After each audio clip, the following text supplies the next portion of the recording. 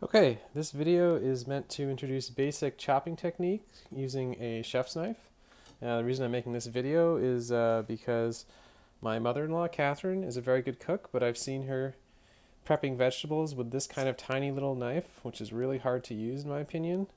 This is great for a picnic because it has a cover that will let you drop it in a bag without cutting anything, but this is not the kind of item you should be using in your home kitchen because it's really not very efficient.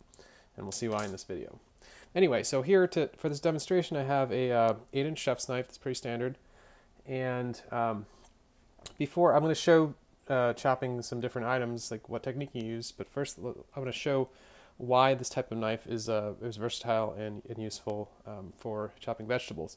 And the things to notice about this are, first of all, you'll see that it has a tall blade, right? The reason why that tall blade is useful and important is because it lets you get your knuckles underneath the handle, lets you grip the knife and cut while still having room for your knuckles underneath the knife when you're in the down position. So you can do this kind of quick chopping motion on the board, on the cutting board, and not have to move your hand out of the way. So with a tiny knife like this, your knuckles are going to prevent the blade from coming all the way down when you're chopping. Okay, so with this knife, you have to, if you want to use a board, you have to hold it really awkwardly like this, which is really hard on your hands, or you have to do something like, you have to use this kind of motion where you're kind of slicing, and that's really actually hard and inefficient. So coming back to the chef's knife, it has a tall blade. It also has a very long and curved blade. The reason why that's important is because it allows you to use this rocking motion. So the curve lets the knife rock down, and the long length lets you put a lot of pressure and weight on the tip of the knife, and then chop down like this and actually impart a lot of force very accurately without a lot of effort. And finally, the other thing you'll notice about when you hold a knife like this is it's pretty heavy. It has a thick blade and also a thick handle. So you might think that makes it harder to chop, but actually it makes it easier to chop because the weight of the knife itself will give you momentum to slice through the vegetables easily without having to generate all the force from your hand with a smaller knife. Okay.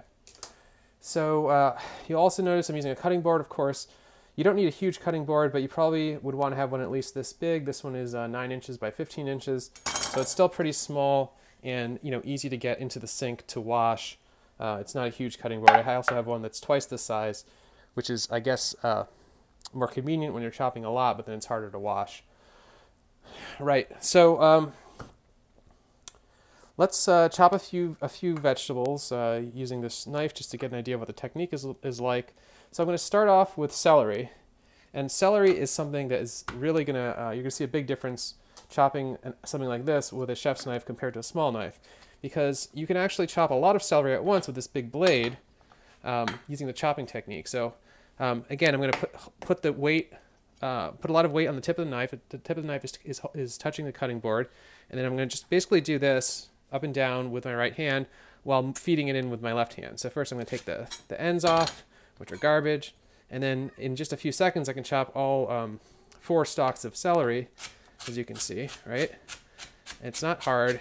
Okay, actually I guess I'm moving my hand, my right hand, cutting hand over as I do this, rather than moving the celery. If you had a bigger board, you could move the celery. That might be a little more efficient. But, okay, that was celery. So that's much easier than chopping it with a small, if you're using a small knife, you would probably have to do 1 stalk at a time and kind of pull the knife across as you're chopping, which would involve a lot of hand movement, arm movement, and be kind of tiring. The next item I'm going to chop is an herb, so this is dill. So again, I can use the same technique of just kind of like putting weight on the tip of the knife and moving up and down, and I can come in at different angles. Another thing you can do is, in this case, I'm putting my left hand on top of the front of the knife to stabilize it and chop in the other direction, because it's a little awkward chopping down in this sideways position. I get less stability from my right hand, so adding my left hand to the top makes it easier. I can come across in the other direction, and I've chopped all that dill now very finely. And you'll see that I can chop very quickly without any danger of like cutting myself. I can chop very quickly and accurately because all the weight, there's a lot of weight on this front part of the knife, which really stabilizes it. Okay, and that's the advantage of this technique. It's both stable and fast. Okay, that was dill. So one more or two more things. Okay, an onion. Obviously, this is something that is commonly used in soups and whatnot, right? And sometimes it's difficult to chop because it's kind of big, right? There's different opinions. I've seen, if you check a cookbook, you'll probably see a different recommendation for how to chop an onion. To dice it, there's a technique where you go in from the side, and but I don't like that because I feel like it's kind of unsafe and slow. So I'm going to show you a really fast way to peel an onion using a chef's knife. I chopped it in half so that I could more easily take off the outer skin. Okay, now that I've done that, I can just, I've placed it down, and I'm going to chop rings off. Again, I'm using the same motion that I used for the two other items. Once I get close to the end, I'm not going to continue because I risk cutting my fingers there. So I'm actually going to put this thing on the side, this last piece on the side, and chop it down that way. And once now I have all these sort of semi-medallions, slices, I guess is what these are called. And I'm going to turn it sideways and chop them up in the other direction to get something that is close to a diced result. It's not precisely diced. Okay, now I'm using a slightly different technique. This is just kind of improvised. I'm rocking in both directions. That kind of works too. And it's not, this technique wasn't perfect. You see some pieces haven't been cut precisely, but this is good enough for like soups and stir fries and stuff. Okay, so that's that. I guess I won't bother to do the other half of the onion, because that's just the same technique. Finally, I'm going to show chopping a chestnut, which is kind of unusual, but this will highlight one of the benefits of having a really heavy knife. So chestnuts, if you've ever tried to cook these, one common way to cook them is to give them a little slice and bake them in the oven and then peel them. But another thing you can do is you can add these to any,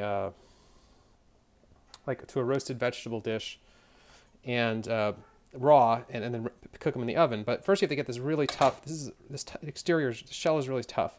It's hard to get into. But with a heavy knife like this, what I can do is I can actually just like chop it really hard, and the knife, because the weight of the knife will let me chop through it in one go really easily, right? So doing that with a small knife would be really nearly impossible.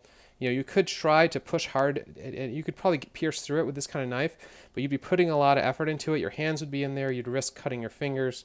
So it's a lot easier and safer with a big knife, even though it might seem like doing this kind of motion is dangerous, but it's not, because your hands are not in the way when you're chopping down. Okay, that was the chestnut. So finally, let me again, to review the benefits of using a chef's knife and this rocking chopping technique is that it's faster, it's safer. I see that when people use small knives, they tend to like get their second hand in really close when they're chopping because it's difficult to control, and that leads to more chance of cutting yourself. With this, the large chef's knife technique, you're always cutting into a board, so you do need a cutting board, but the advantage of that is that your other hand is generally pretty far clear of where you're cutting, and it's easier on your hands. Even though it's a bigger knife, it requires less effort to get a lot of force chopping down, because you have more, there's more range over which you're exerting force, so you can generate momentum and cut through the vegetable pretty easily. But that said, a knife like this is not perfect for everything. It's not ideal for everything. That's why knife sets include many different knives.